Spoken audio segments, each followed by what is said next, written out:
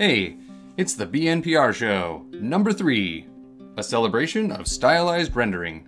On today's show, Kernel Convolution in Sable, tutorial miming, and LANPR's future plans.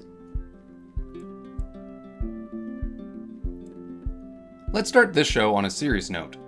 In this meta tutorial by Marius Oberholster on YouTube, he discussed the seriousness of copying a tutorial 100%. As one wise man once said, tutorial miming is a plague as old as time. Imitation alone will not get you very far. The deeper truth of imitation is to understand why you are copying and how it will benefit you later. The solution is to knowledge transfer a tutorial to where you need the techniques. Transferring need not be super precise. Why you are getting the result from what you did is much more important. This is similar to the lengthy opening chapter we wrote in the soul-stirring Digital Color Mastery ebook. So go watch this meta tutorial. It will make you a better artist. We cannot have enough introduction videos to vertex normal editing. Vertex normal editing seems to be the black magic for stylized rendering. Vertex normal is on the vertices, whereas normal mapping is a texture. Normal maps are not as powerful as vertex normals. A normal map is dependent on how we UV unwrap the texture and the resolution of the texture. Vertex normals, however, are 3D vectors in 3D space and thus have more accurate control to our shading. But the truth, it's so simple that most artists don't even know how to use it. The problem? Maybe tutorial miming? Mr. TryPie gives us another perspective on how to edit vertex normals. Another perspective is really great if we still do not fully understand how it works even after watching other tutorials.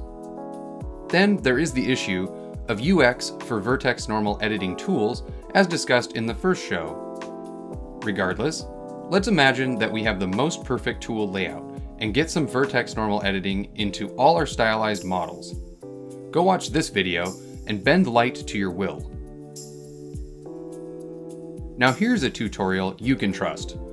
Master Xeon1001 on YouTube shares how to make procedural fire based on ArisDraw 3D's Nodecraft. And yes, Nodecraft is a thing now. Did you see my air quotes? The idea of this setup is simple. The first part is making a procedural texture that will be used as a factor. The second part is making another procedural texture that's very wavy, well, like fire. The first texture will mask the second texture, producing a fire effect. The other part to pay attention to is what texture coordinate is being used. The first procedural texture coordinate comes from the UV coordinates, while the second procedural texture coordinate comes from the generated coordinate. The rest of the nodes are just fine-tuning the fire shape and coloring. Also, get familiar with the mapping node.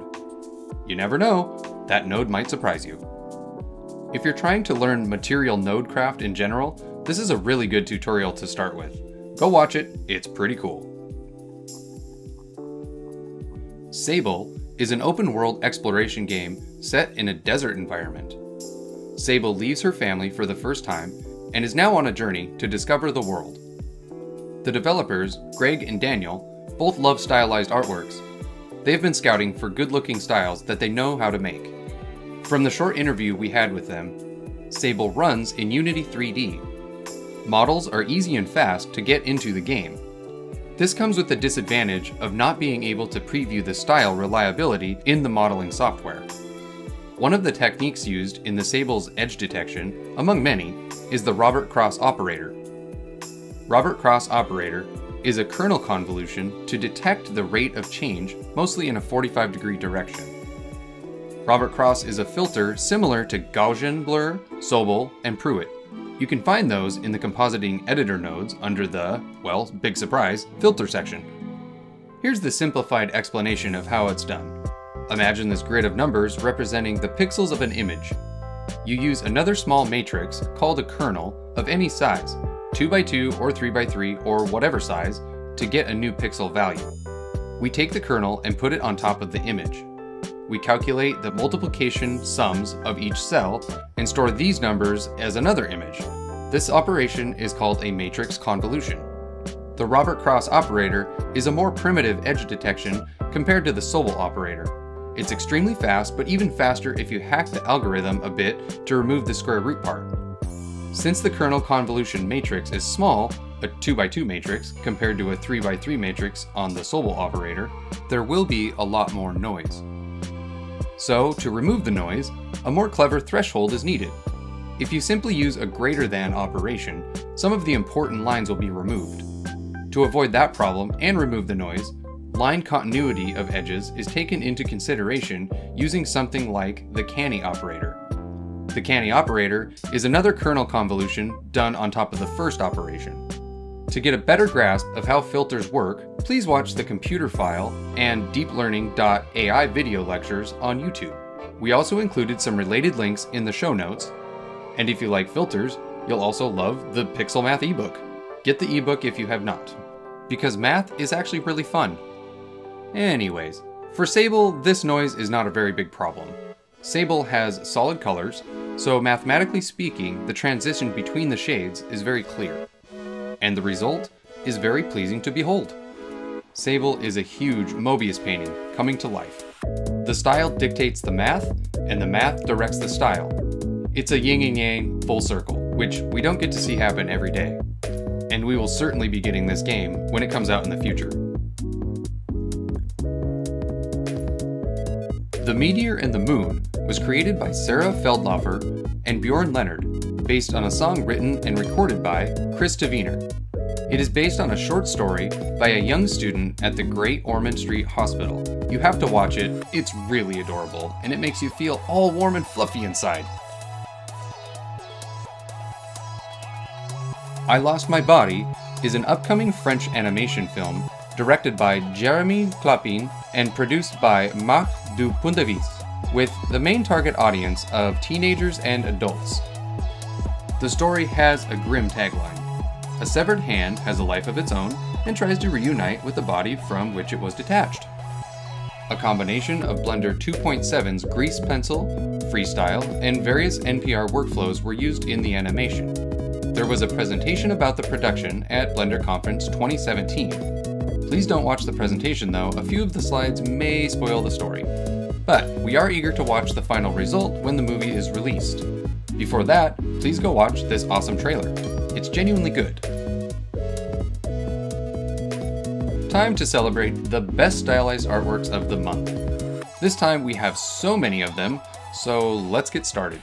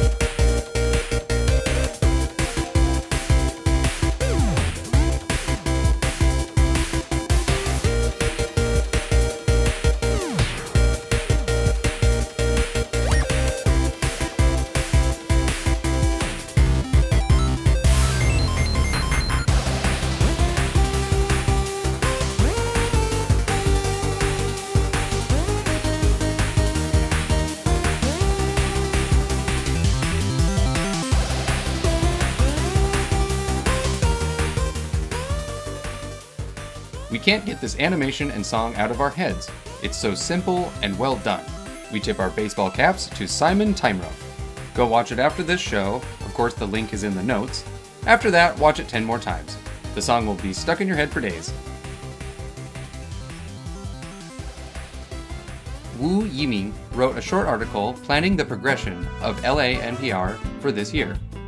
The highlights are LANPR lines to grease pencil and SVG format, a more intuitive user interface, improved line compositioning options, fix bugs in triangle clipping algorithms, support non-linear camera perspective, and finally, optimize line shaders and introduce stylized lines.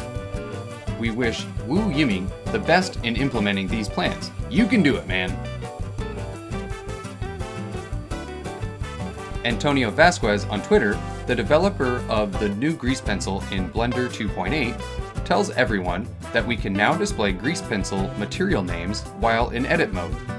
To display the names, in the Viewport Display tab, enable the Name option. With this, you'll be able to identify the material used on the strokes. This should save you time from toggling grease pencil layers, a much welcomed feature.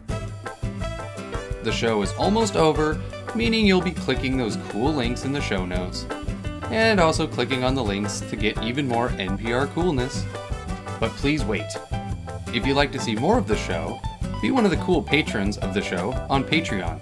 Or, of course, you can buy anything from our store. All the links are in the show notes. And, are you a game developer? Come feature your games in the show. Before we go, one last question. How does Factor work in a mixed blend mode?